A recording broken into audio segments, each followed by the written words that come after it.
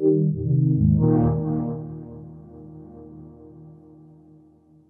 up, Shackers? Welcome to Shack's Arcade Corner, where I go over some of the best arcade classics and a brief history. Today on Shack's Arcade Corner,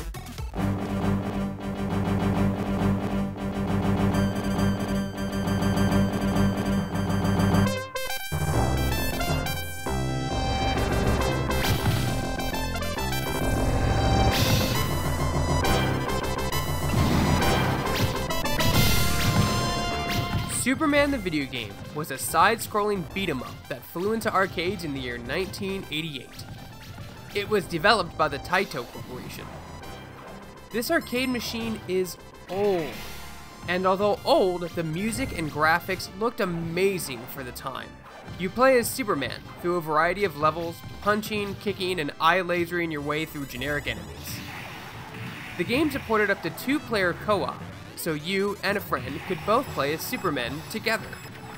One would play as the classic blue-red Superman, and the second player would also play a Superman model, with just a different color swap. The arcade stood out due to its awesome Golden Age artwork on the fronts and sides of the cabinet, and it was also one of the oldest machines, besides pinball tables, you'd find in an arcade in the late 90s. The game used the famous Superman main theme by John Williams himself, via digitally recreated, and it sounded pretty great, keeping in mind that it was 1988 and people were still listening to cassette tapes in their car.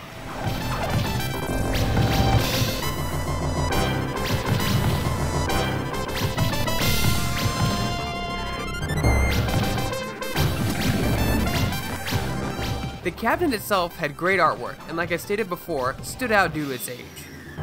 Finding this arcade game was hard, but if you were privileged enough to stumble across it at a local bowling alley or family fun center, you felt lucky. And if you've never played it, you're missing out. It was a pretty fun game that was way ahead of its time. Have an idea for an arcade corner? Tweet me and include #ArcadeCorner. For more videos like this and everything else gaming related, you're already in the right place. You're on Shacknews.com. Next time on Shack's Arcade Corner. The president and his family have been attacked by an armed terrorist group. They are demanding freedom for their dictator. Go to the location immediately, take out the terrorists, and save the president and his family.